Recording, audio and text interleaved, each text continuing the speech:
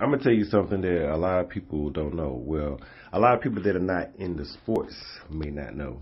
Then you don't know this. But if you're in the sports, or just have a little bit of knowledge about professional sports, or just how the numbers go in the WNBA since its inception in the '90s, has never made a profit.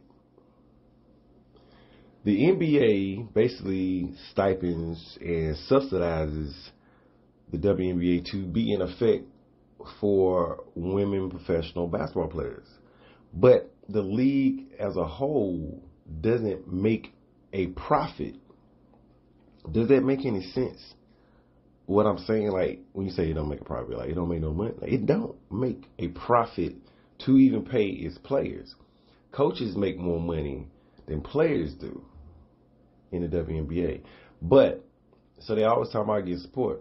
And a lot of NBA players have supported the WNBA. Like Kyrie Irving gave like over $2 million during the pandemic to help with the ladies' salaries that wasn't playing at the time. So when you have NBA players that's trying to support the WNBA and then you get quote unquote rejected of trying to support them, you wonder.